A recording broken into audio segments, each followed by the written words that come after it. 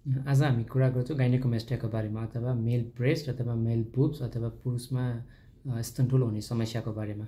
म doctor Sanjeev Tripathi plastic and cosmetic surgeon. आज हामी यसको सबैको बारेमा छोटकरीमा सबै कुरा गर्छौँ। यसको पहिला कारणको बारेमा कुरा गरौँ, कसरी गाइनेकोमेस्टिया हुन्छ। यसको मोस्ट कमन कारण भनेको चाहिँ हर्मोनको इम्ब्यालेन्स हो। हर्मोनको चाहिँ मोस्टली यो हाम्रो टिनेजमा सुरु हुन्छ हैन। यो चाहिँ सबभन्दा कमन कारण हो। यो बाहेक अरू कारण भनेको चाहिँ कुनै मेडिकेसनले, कुनै स्पेसिफिक हार्टको अथवा किडनीको मेडिसिन र कुनै स्पेसिफिक एन्टिबायोटिकले पनि यो हुनसक्छ, तर एकदमै कम मात्रामा हुन्छ त्यो चाहिँ। यो बाहेक अरू भनेको चाहिँ जिम जानेहरू हुनुहुन्छ, उहाँहरूले चाहिँ लिने एनाबोलिक स्टोरेजहरू जसले मसल बिल्डअप गर्न हेल्प गर्छ, त्यसको कारणले पनि हुनसक्छ।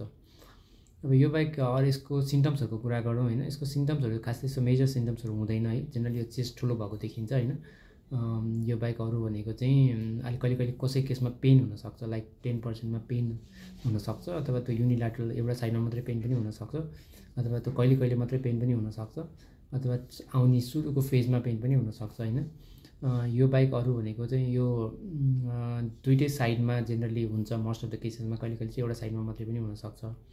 यो बाहेक अरू भनेको चाहिँ यसको अब अरू मेन यसले चाहिँ कुनै खास रोगहरू अथवा शरीरमा कुनै यसले जेनरली हानि गर्दैन। एकदम नगर्ने मात्रामा चाहिँ यसले क्यान्सरको रिस्क बढाउँछ भनेर कति रिसर्चहरूले देखाएको छ, तर त्यो खासै त्यो त्यस्तो धेरै तनाव लिनुपर्ने कारणहरू त त्यसको मेनली असर गर्ने भनेको साइकोलोजिकली यसले एकदमै इम्प्याक्ट गर्छ केटाहरूलाई, मोस्टली यङ केटाहरूलाई होइन। जेनरली लुगाहरू लगाउन अप्ठ्यारो, साथीहरूले गिजाउने, स्विमिङ गर्न जाँदाखेरि अप्ठ्यारो, यो चाहिँ यसको मेन साइकोलोजिकल इम्प्याक्ट हो। यसको सर्जरी गर्ने मेन कारण भनेको पनि साइकोलोजिकली यसले इम्प्याक्ट गरेको कारणले गर्दा हो। अनि अब यसको उपाय भनेको धेरैले सोध्नुहुन्छ कि मेडिकल ट्रिटमेन्ट छ यसको भने। जेनरली यसको मेडिकल ट्रिटमेन्टले यसलाई खास काम गर्दैन, अथवा जिमले यसलाई काम गर्छ भनेर गर्नुहुन्छ। चेस्ट वर्कआउटले नै यसलाई काम गर्दैन, गाइनेकोमेस्टियालाई काम गर्दैन, किनभने त्यो एकदम साह्रो हार्ड टिस्यु हुन्छ। त्यो हार्ड टिस्युलाई अरू कुनै कारणले नै, अरू कुनै हिसाबले काम गर्दैन।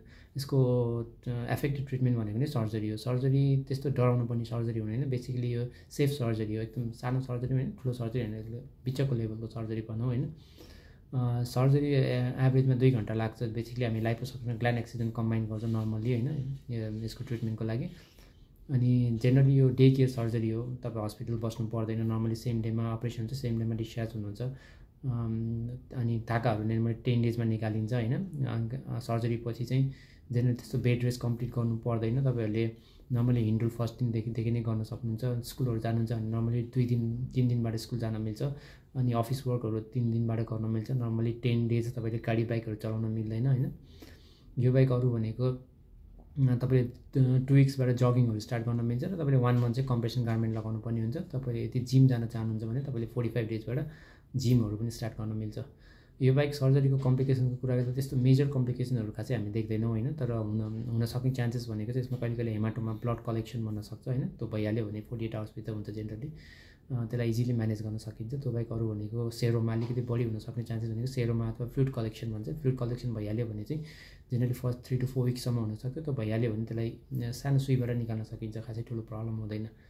जेनरली सर्जरी रिलेटिभली सेफ हो होइन।